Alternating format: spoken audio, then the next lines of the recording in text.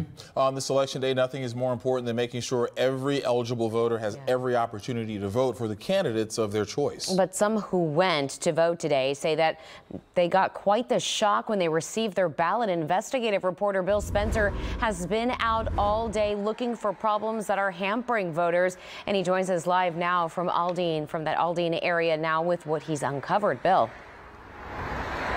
Yes, Keith and Daniela, we did find a couple of different serious problems, one of them involving a handicapped man here at Hill Elementary School in the Aldine area. The second one involving a United States Army veteran who was completely cheated out of voting today. I was not allowed to vote for the people I was supposed to be able to vote for. At 74 years old, Dale Graham, a Vietnam veteran who risked his life for this country, says today, for the first time in his life, he was denied the right to vote.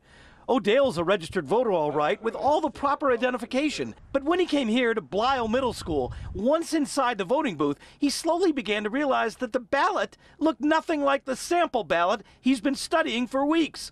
None of the politicians he was supposed to be voting for were there, and politicians he's not supposed to vote for were. Were you given the ability to vote for the mayor of Houston? Yes, I was. And you shouldn't be, because you don't live in the city. Absolutely not. Were you given the ability to vote for council members? Yes, I was. Even more shocking is that when Dale reported what had happened, that a ballot for a city of Houston resident had been given to him when he lives outside the city limits, he says the precinct judge at that location did nothing to fix the problem. She gave you the opportunity to vote the right way. Absolutely not. They told me I voted and that's it. They said that's it, you're out of luck. If you have a problem, you call the registrar's office. And here at Hill Elementary School in the Aldine area, another election problem, this one involving a former school teacher, a handicapped man who's also battling cancer. When he got here, election workers were supposed to bring him a special voting machine, a portable one, to his car so he didn't have to walk into the polling location. But when he got here, they only had one machine, and it was broken.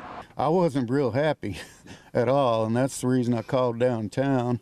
And when I couldn't get a response down there, that's when I called Channel 2 News. In the end, it took election officials here 2 hours and 20 minutes to get a working portable machine for Robert to vote on. Can you tell me what the problem was, why these people had to wait for more than 2 hours? Shortly after that, after the polls closed here, I was able to question the head man at this polling location, precinct judge Daniel Garcia. This man has been waiting for more than 2 hours. Yes. Handicapped individual who needed to use your machine. Yes. What happened? What went wrong? One of the machines came broken, and they were the last customers that we had, so we didn't have no use it before. I mean, shouldn't you have more than just one handicap machine? They give me only one for my crew.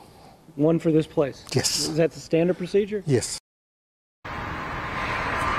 Now, regarding Dale Graham, the veteran who was denied the right to vote, when I contacted the Harris County Clerk's office, they had not heard anything about that, meaning that the poll workers who dealt with that man never reported it to the head people at the clerk's office downtown.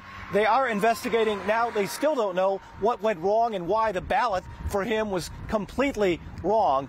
We'll try to stay on top of this case over the next couple of days. Reporting live, Bill Spencer, KPRC 2 News. All right, Bill, thank you for